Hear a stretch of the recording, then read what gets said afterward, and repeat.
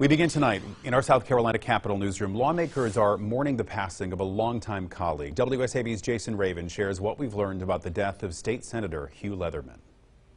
Senator Leatherman was first elected to the South Carolina Senate back in 1980. Now, he was in the middle of his 11th term here at the State House and served many years as the Senate Finance Chairman.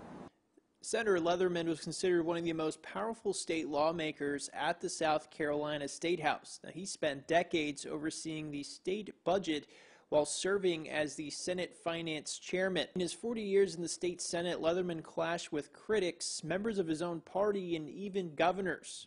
Whatever you do, some folks will say you're gaming the system. Now, colleagues say he was always trying to push South Carolina forward. Senator Leatherman played a role in building up the state's business economy over the last few decades, including supporting tax incentive packages that help lure businesses like Boeing to South Carolina.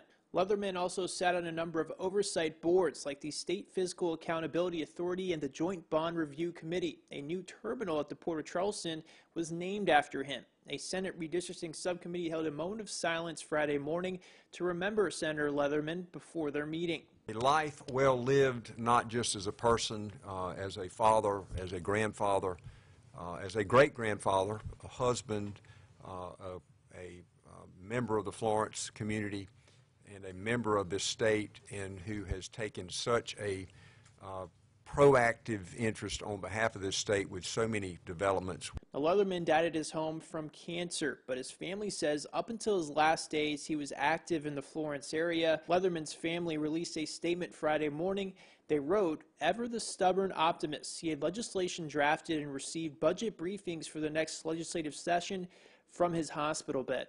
The governor's office says flags here in South Carolina would be lowered to honor Senator Leatherman for his service to South Carolina once funeral arrangements are made and announced. In Columbia, I'm Jason Raven.